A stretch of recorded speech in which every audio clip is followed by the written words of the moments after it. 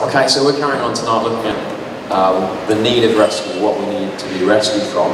I've got my own rescue story which I'll add into the mix. So I don't actually remember it myself. I was only 2 at the time. I've heard the stories, heard the rumours go around. When I was 2 years old, my parents and my grandparents couldn't find me. They couldn't find where I was. So they went searching around, trying to find me. Eventually they went into the back garden. There was a ladder that had been left up. And as a 2-year-old, I climbed up the ladder onto the roof. And as you can imagine, me as a 2-year-old, I was pretty oblivious to the dangers. I was probably just a little happy fella enjoying the view. But Mum and Dad obviously were pretty worried, so Dad had to climb up the ladder, rescue me, take me down, and bring me to safety. But as a 2-year-old, I was pretty happy. I was pretty oblivious to the dangers around me. So you've already been challenged. Can you think of a situation yourself where you've been in a similar situation, where you've been in need of rescue, but been completely oblivious to your need to being rescued? So last night, didn't we? We looked at the angels, and they were telling us, announcing to the shepherds that a saviour, a rescuer, is going to be born. Who's coming into the world, and this saviour, this Jesus, was going to rescue all people. But tonight, as we say, we need to really explore together, looking through the passage that we were reading on there, the account that we just read, of what Jesus was going to rescue us from. The passage that we read, the account that we read, gives us the answer, okay? It gives us the answer of what we need to be rescued from. But we're going to have to work together tonight to investigate what it is, okay? You're going to have to work hard with me tonight. Okay, so here's the context of events. Jesus, he's burst onto the scene, right? He is teaching, his teaching is amazing. He's already been healing people, doing amazing miracles. He's drawing crowds. So, if you have ever seen the MCG test match, a crowd building there, so that's up on the screen. If you've ever seen an MCG test match, you imagine the crowds building there, or the Australian Open, crowds building, a bit of a buzz about the place, but they're coming to see the cricket. They're coming to see the cricket, you come to see the tennis. In this situation though with Jesus, they're not coming to see cricket, they're coming to see Jesus heal people and hear his teaching. Okay, so that's what the crowds are now gathering for. And in our story tonight, we've got a paralysed man being brought by his friends to Jesus. We don't know too much about these guys from the story, but we know one thing. We know they're pretty determined to get their friend to Jesus. They have to burst through, drag him through a roof, lower him to the house. And it says that they had faith. They were really confident if they brought their friend before Jesus, he was going to do something. And you know what? Jesus did see their faith, and he did do something, but it was not as he expected. Because what does he say? Jesus says to the paralysed man, your sins are forgiven. Okay? On the surface, it's a real crazy situation, crazy statement. Think of this, netball. Okay, maybe you're a really good netball player, or reasonably good netball player, and you're really aspiring to make it to the next level. Okay, you might want to make the state team or something. So you hear you go to a club, you hear another club's got this really good coach, and you're like, I want to go and be in that club and get coaching from that coach, because if I go to that coach, he'll help me get to the next level. So you do, you move to your next club, go along, first training session, you maybe, my netball skills aren't great, but maybe you have a practice at your shooting or something, coach is looking at you, you know she's looking at you, so you're like, I better, I wonder if she's going to tell me. She makes a step, she wanders across to you, and you're thinking, oh, she's going to tell me something that's going to change my game, it's going to turn it around. And you know what she does? She comes up to you, and she goes this, she shows you a banana. And you're going to be like, what? What do you mean? You're giving me a banana, I want to know something about my shooting, I want to be a better netball player. Well, you know what, this coach, she knows this stuff, and she knows that lots of teenage players don't get their diet right. Unless you get your diet right, your nutrition right, then you're not going to be able to train, so you've got to sort that out. So that's why she gives you a banana. And so it's a bit similar with what Jesus is going on about here, because everyone, giving his track record, remember he's healing people, teaching, and he's drawing these crowds, and he's brought a paralysed man before him. So everyone expects, given his track record, for him to tell this man to get up and walk. But he doesn't, does he? What does he say? He says his sins are forgiven. And you know, Jesus, he doesn't ignore the fact that the paralysed man wanted to be able to walk, but he sees that this man has a greater need. He sees that Jesus sees as this man actually needs his greatest need in life met, which is the forgiveness of sins. Now, Jono mentioned sin this morning. We're going to have to really work hard now, so come with me as we unpack what this means. What does sin mean? Now, as we do this, I've got a question for you, okay? The question, in a minute, you're going to answer yes or no by sticking your hand up. And this is to help us explore what sin is, okay? So, who would say that cheating in sport is a sin? Okay, hands up if you say yes. Hands up if you say no. I thought that might happen. So thanks for backing me up. So most of us we would say that cheating is a sin, but we might not really think why, okay? So here we go, let's work out what sin is. So in the Bible, in the New Testament, the original kind of sense of the word sin is this idea of missing the mark or missing the goal, okay?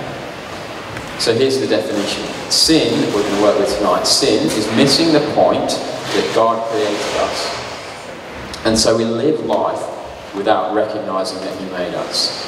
Sin is missing the point that God created us, and so we live life without recognizing that he made us.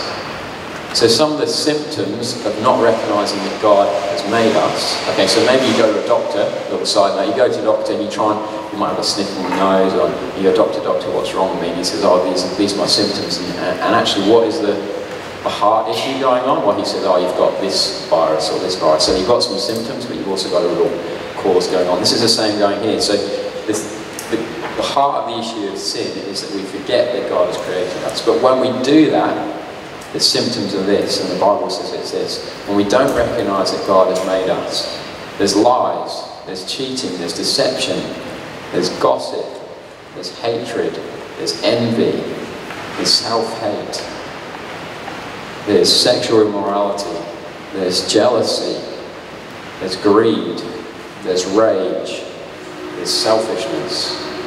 They're things that no one wants to stick their hand up and say, I want to have that in my life. But that is the result. Those are the symptoms of turning from God. That is what sin is. So you see, if we each in the room, if we do actually acknowledge that God has made us, we'll quickly see, it doesn't take long, we'll quickly see when we look around the room that God's given us different abilities. We've all here got some measure of sporting ability, some of us more than others. Others of us we haven't maybe seen it so much, maybe we did see it at dinner time with the piccolo going, but some of us have more musical ability. Some people actually know what a piccolo is. So some people have more musical ability. Some people might be really good at leading people, getting people together. Some people might have a real good sense of humour. Some people are really good socially, drawing people together. What else? Some people have got really good insight. Some people have a great sense of humour. We all have different gifts that we've been given. And God has given each of us a different set of gifts that make us unique. And one of the joys of being young, right, is that you grow up, and you test yourself, and you try and work out who you are, what your gifts are, what you're good at, and who you can become. And it's the same in sport, right? In sport, the same joy is that you come up against an opponent, you test each other's skills, push each other, see who's better, see if you can beat someone in a one-on-one, and that's the exhilarating thing of sport, when you come and test those skills, and test the abilities that God has given you. But, okay, remember what we're trying to answer here, why is cheating sin? Things turn nasty in sport when we forget that God has made us and given us the abilities. We forget that he's given us those abilities and he's given us limitations to those abilities. So we cheat. Why? Often because we can't accept that someone else is better than us. They might have pulled off an amazing skill. Maybe bowler's got a great ball, snicked you up. Maybe you've made a good interception. Maybe someone's just quicker than you and beat you off the mark. So you try and stop them looking good by maybe giving them a nudge as they go by, maybe pulling their shirt if they're faster than you, or maybe you call the ball out when you knew it was in. So when we cheat in sport, we forget And sometimes it's willingly, sometimes we willingly do it. We forget that God has made us. We forget that He's made both me and my opponent, and He's given us both sporting ability.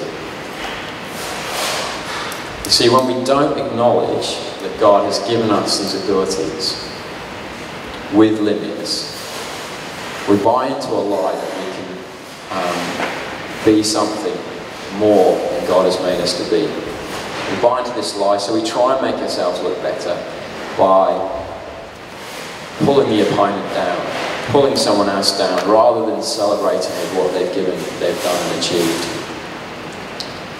So that's where we're getting this. It's a somber thought tonight as we realise that we wrestle with what goes on in our hearts. And I really challenge you each, as you go through Team Challenge this week, if you are tempted or you do end up cheating, have a think, what is actually going on inside my heart? How does this relate to the way I'm relating to God and what He thinks about me?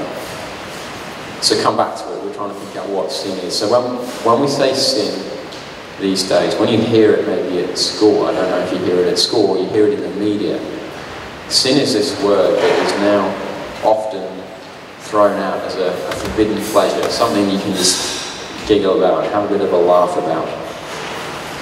But what we're thinking about tonight, sin should bring a far more somber response, a far more serious response. Because sin is missing the point. It's missing the point that God created us. So we end up living a life without recognising that He made us. The sin at its heart is betrayal against God.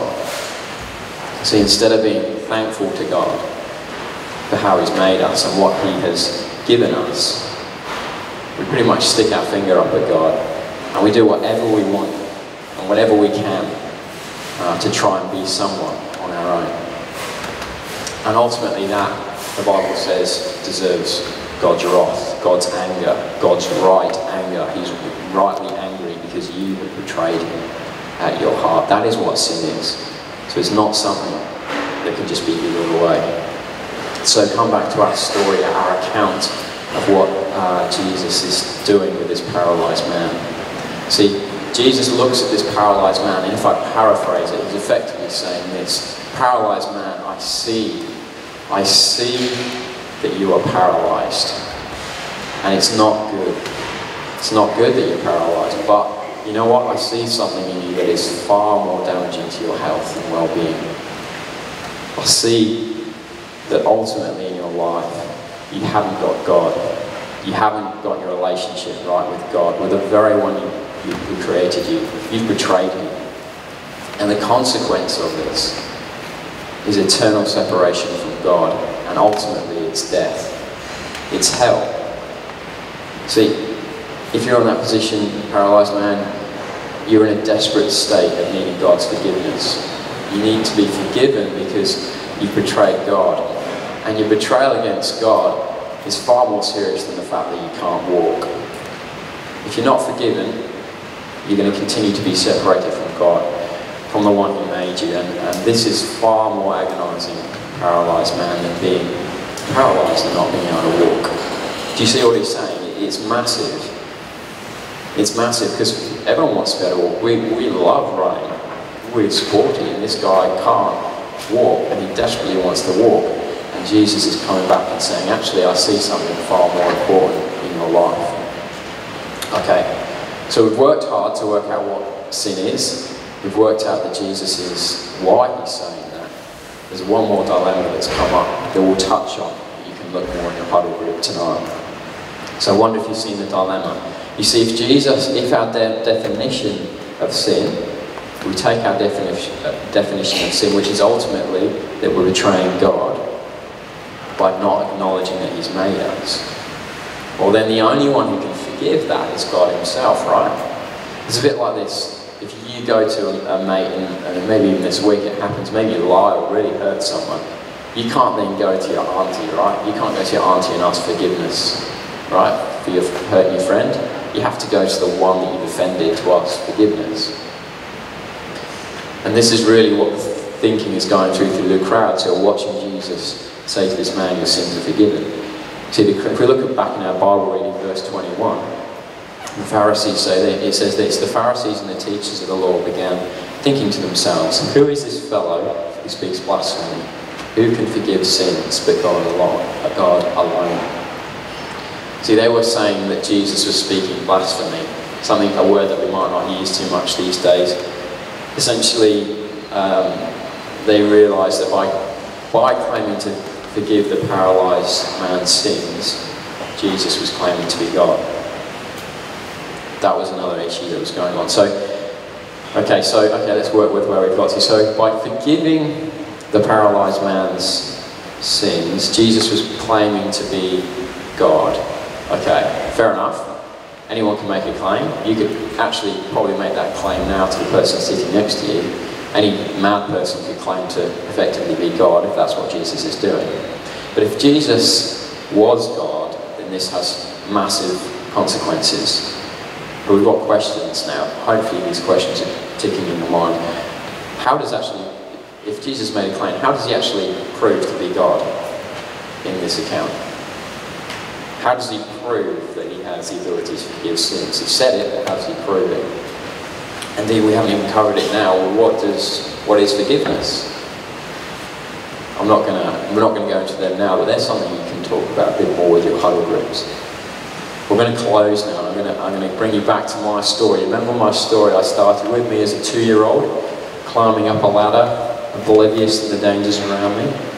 See, I was unaware as a 2-year-old of my need of rescue. And similarly, in our account tonight, the onlookers to the paralysed man, they were oblivious to this paralysed man's greatest need. His need of forgiveness, betraying God, the forgiveness of his sins. And you know what, tonight it's no different for us in the room. No one in this room is paralysed. It's great, you can all walk and enjoy your bodies and run. But you see, each of us in this room, you've got desires in your heart, I know it. You're young, you've got dreams, you've got things that are going on in your life. You've got desires, you might want to make the state team in sport. Maybe one day you want to play professional sport.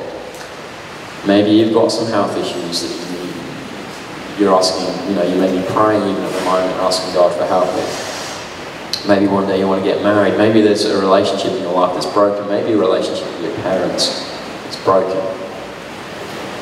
And you know what? God hears these prayers. He hears them. He may not answer them the way you want them to, but he answers them with perfect love, perfect wisdom. But you know what? This is what we get from our account tonight. God is ultimately concerned about your relationship with him. He's ultimately concerned with that, not your life circumstances. That's what the Bible is speaking to us tonight. You can see it with this paralysed man, right? So Jesus didn't discount the man's need to be healed, but he saw his greatest need, forgiveness of sins. And he restored his relationship with God. And you know what he did next? Then he did heal him, didn't he? If you remember the story, he healed him. Jesus heals him. So he forgives him and then he lovingly heals him. So he doesn't forget the need, but he deals with his main need first, his ultimate need.